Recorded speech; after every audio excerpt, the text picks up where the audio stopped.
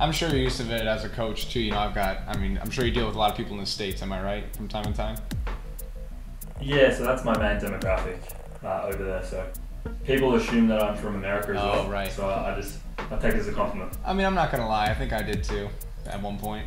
Right. Yeah, maybe it's my style, who knows. Yeah, right. No, I think it's your accent. Yeah, you sound American. Cool, man. Well, I appreciate a little bit of your time just jumping on, man. It was cool to just shoot you a message, hear back from you, and I'm like, that'll be really neat to chat with him a little bit, you know? You're providing a lot of value in the industry as well as for myself, so appreciate it. 100%, man. I'm happy to be here. Yeah, awesome.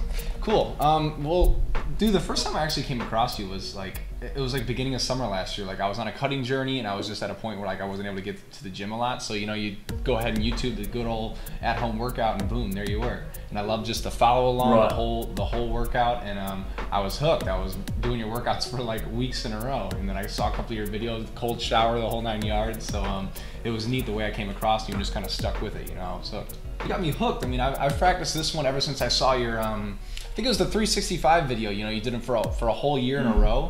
And that's gotta be brutal, like you explained how, you know, it's tough to do in the winter, especially when it's cold all the time and your body's a little more frigid and cold.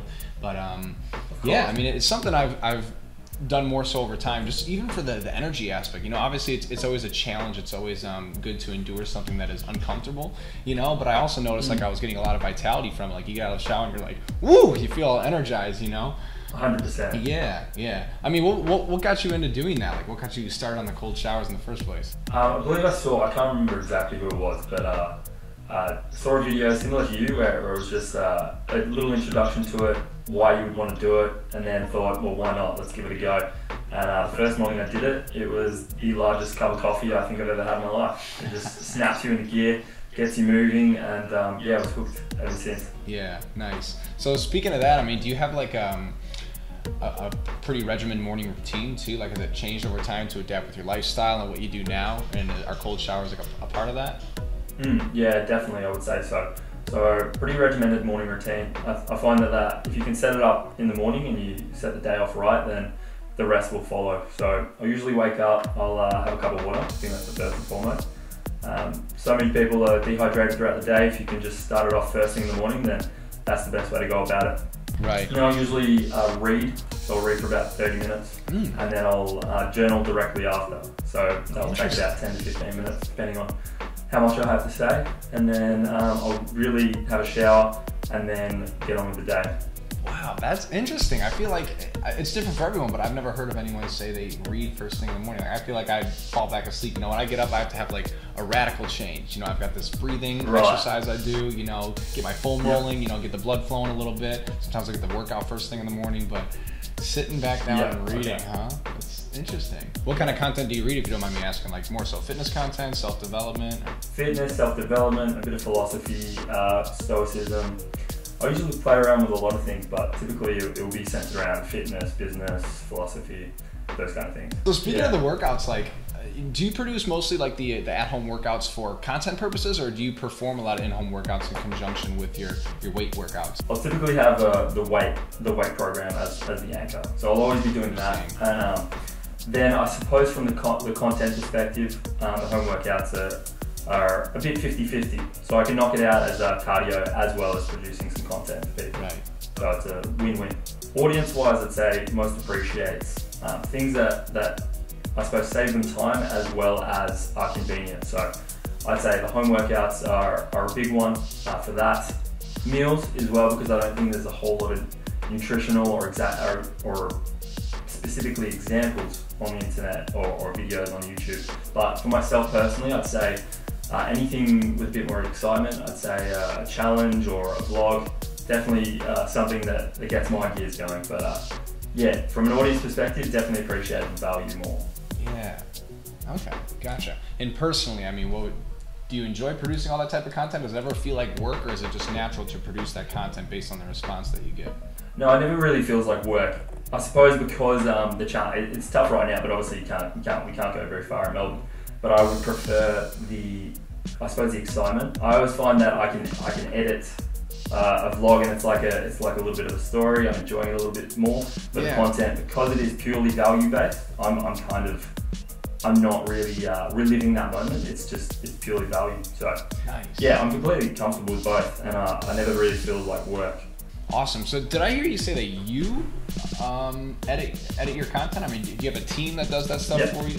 Wow, you edit all. No, I'm still 100% editing. Yeah. Oh, fair enough. I suppose a lot of people have that thought as well. Yeah. There's got to be someone else doing it. Yeah, I mean, dude, kudos to you. I mean, I've realized, over time what it takes to produce a quality YouTube video, even a 5-minute video, you can tell hours go into it, So that's awesome that you still produce it all yourself. Most people try to outsource that, but very neat. Yeah. Okay, neat.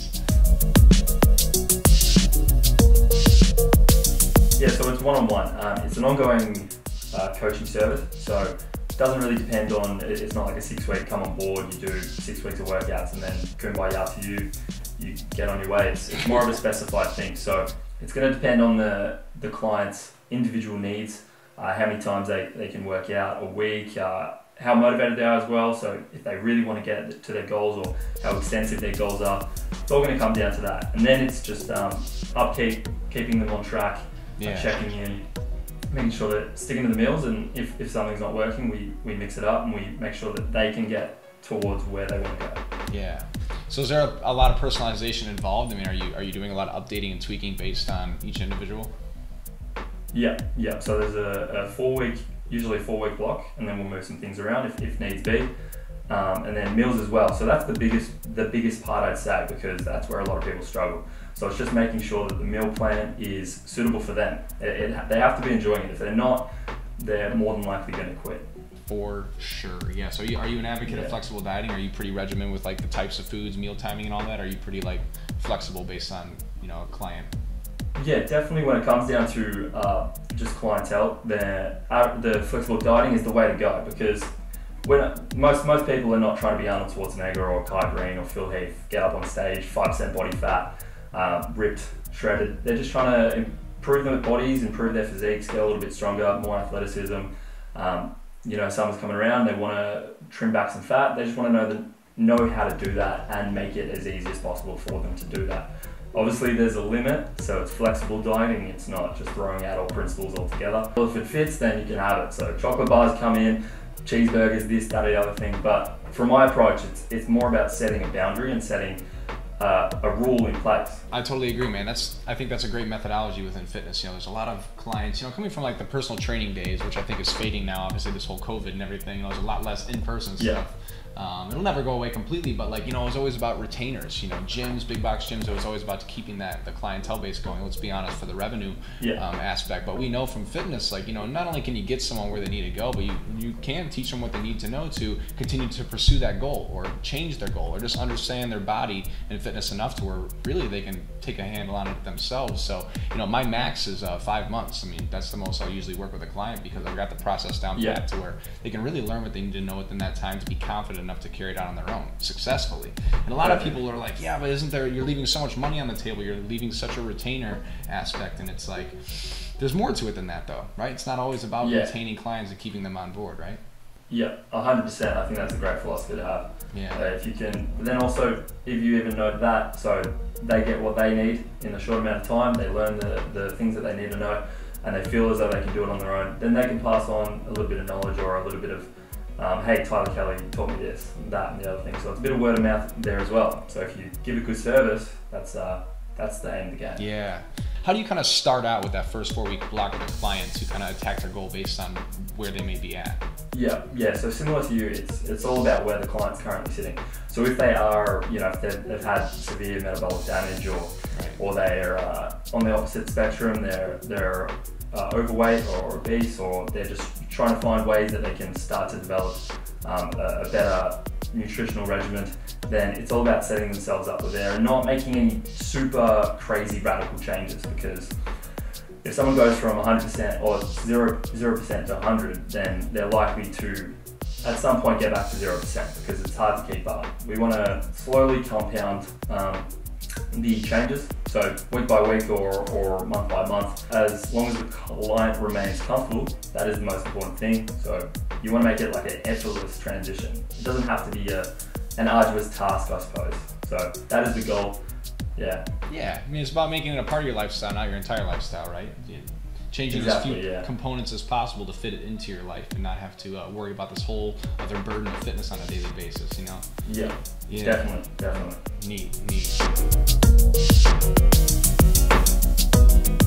I suppose I'm coming from an understanding perspective.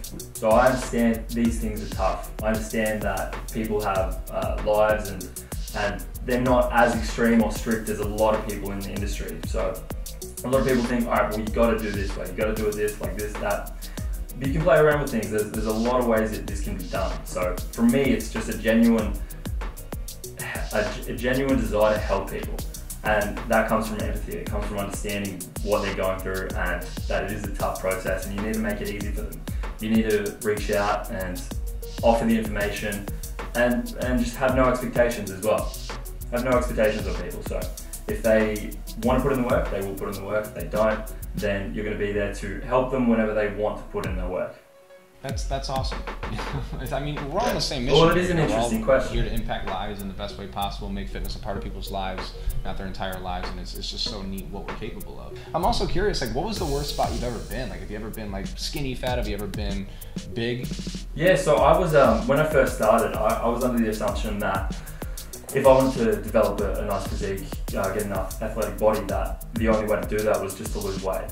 So I went on a strict weight loss journey and I actually ended up being 53 kilograms, which is I think about 120 pounds maybe. So really light. And even at that point I was thinking, wow, how can I still get more athletic? I've got to continue to lose weight. So I did go on a pretty vicious cycle, only to realize that, okay, this isn't the way to do it. I've got to research, got to educate myself, figure it out. Muscle actually requires calories to build, so yeah, that is a realization. And then, yeah. That was pretty much all I had for you, man. I appreciate you Cool. taking a little time out of your day to do this. I mean, I'm a huge advocate of yours, and I think you're inspiring a lot of coaches like myself to just continue to, push further in the fitness industry to impact lives in such a great way based off what we've accomplished and what we can give back. So I appreciate you, a little bit of your time, and I look forward to keeping in touch. Fantastic. Good to meet you, Tyler. I'll talk to you soon. All right, Fraser. Have a good one, bud. See you, man. You too. All right.